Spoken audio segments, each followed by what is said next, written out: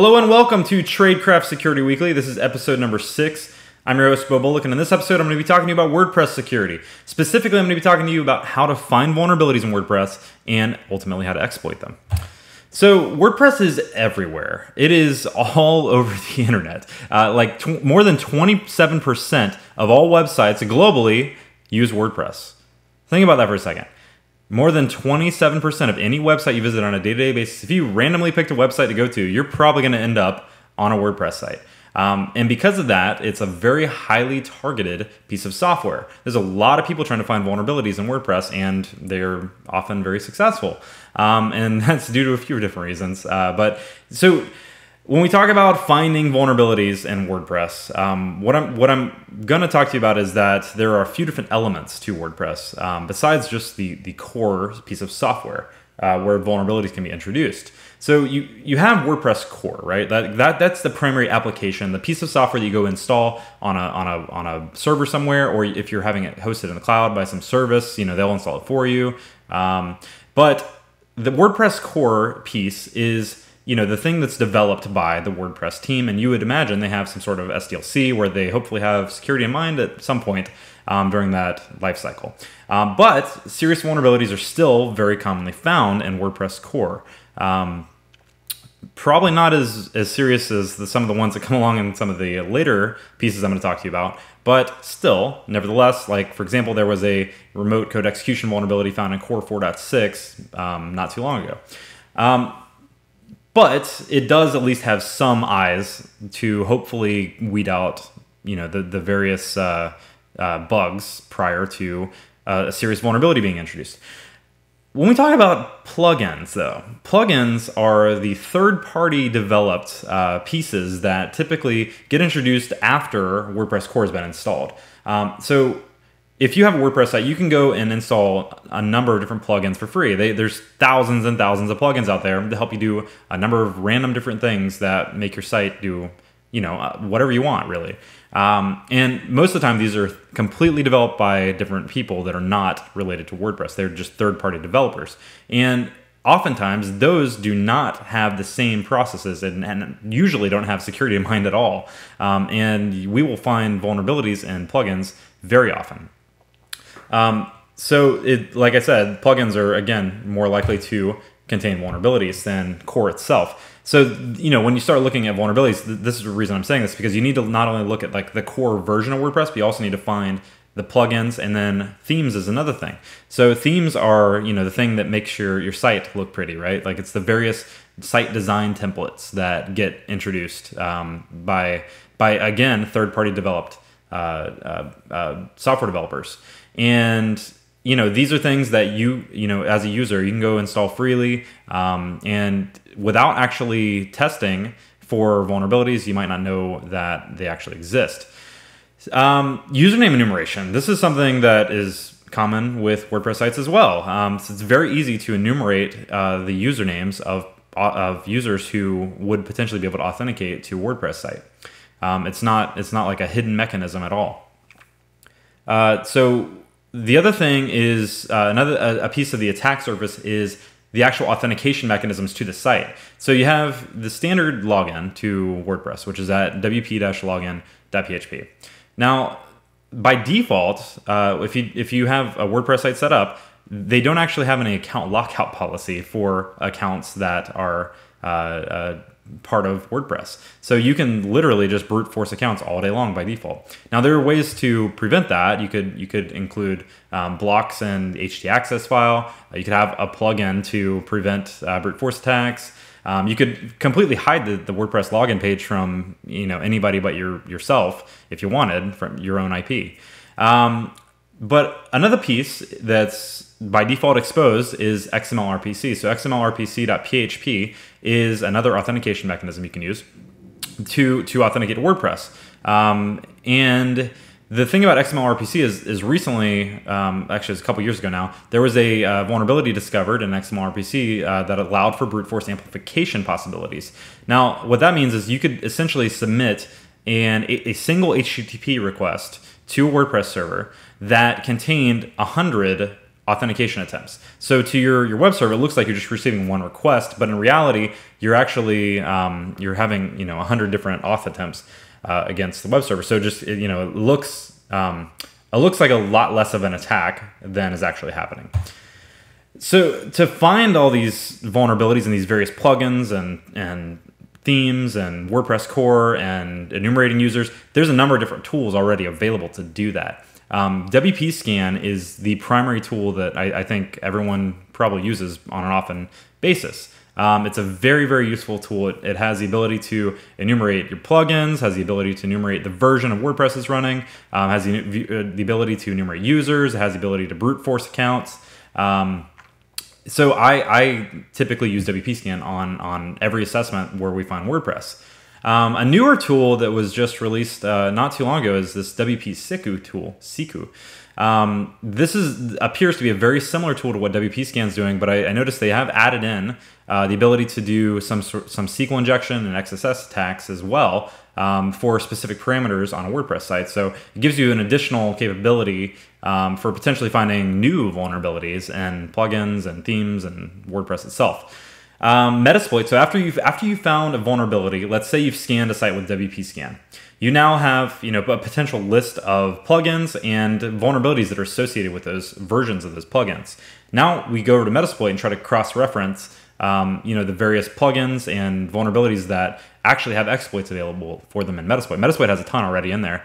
ExploitDB is another one. There's a ton of vulnerabilities that are not in Metasploit that are in ExploitDB because a lot of times the exploit for WordPress is just like a URL, right?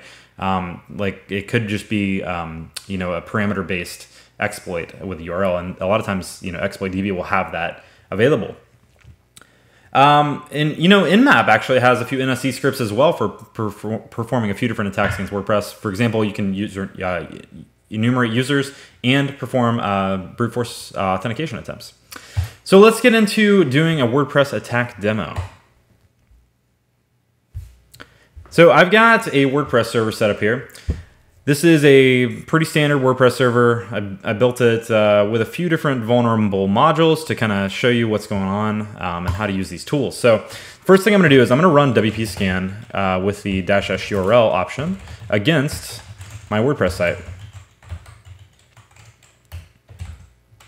And the with WP Scan, you can give it the -s enumerate option to go ahead and enumerate all the various plugins and themes, and as well as users. So you can see it going through the plugins here.